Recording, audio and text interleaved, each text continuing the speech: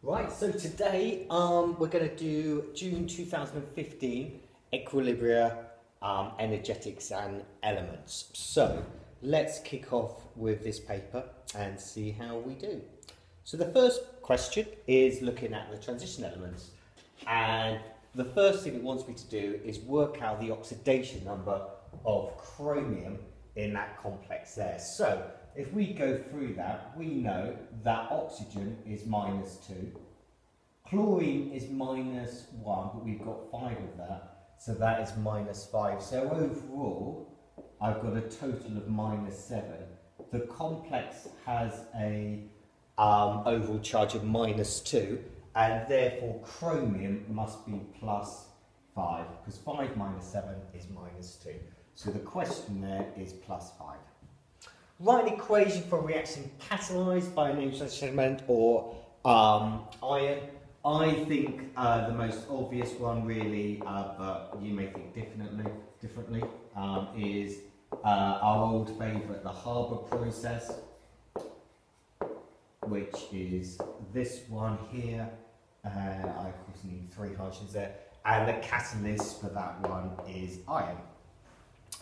Okay, well, octahedral complex A has that formula there. It exists 2 optical isomers. So if you're thinking if you think optical isomers, that's obviously bidentate ligands involved in some way. And it tells me it is bonded to 3 molecules of a bidentate ligand B. What is meant by bidentate ligand? A bidentate ligand donates 2 pairs of electrons to a metal ion, forming 2 coordinate bonds. What is the molecular formula of this bidentate ligand? Okay, well, if you think about it, we've got 3 of them. So if we just take this and divide it by 3, so it's going to be C3H10N2. Because if you times this by 3, because I've got 3 of them in the complex, that's going to be 9, that will be 30, and that will be 6. Draw a possible structure for B and explain how it is able to bond as a bidentate ligand. So you've got your 2 nitrogens. Hopefully you would have seen these in the work that you've done. You've got a carbon backbone of 3, so I'm just going to do skeletal, and then you're going to have 2 hydrogens on each nitrogen. And obviously the main thing is you've got your lone pair on those nitrogens, because they are going to act to be the ligand. So that's the structure. How can it act as a bidentate ligand? Each nitrogen atom has a lone pair of electrons on it. And finally, what is the coordination number for this complex? Well, if I've got 3 of these boys, each of these has 2 coordinate bonds, so overall it's going to have a coordination number of 6. Okay, so now we're going to have to draw these boys.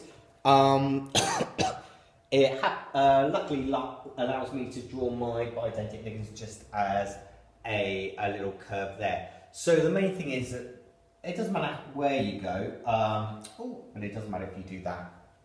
So let's try that again. So go back there. So you need 1 here. Let's go 1 there and 1 there. And then this has to be the mirror image. So if this one's coming like that, then you go like that, and like that to give you your structure. And they will be optically active. Okay, so the next part is kind of 6 marks. Tell me what you know about transition metal chemistry. And it gives you the options. You can do copper 2 or cobalt 2. I've chosen to do copper.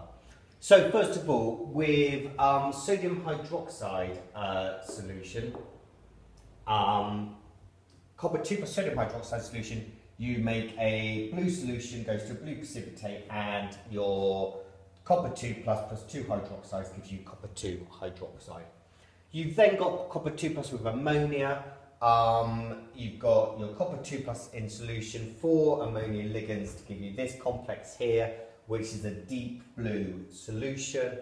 And finally, copper 2 plus with chloride ions. You substitute, you have a ligand displacement reaction, all 6 waters come off. You get this tetrachloro complex here. This is a 2-, and is a yellow solution as well. So it's 6 easy marks if you've learnt your transition metal chemistry.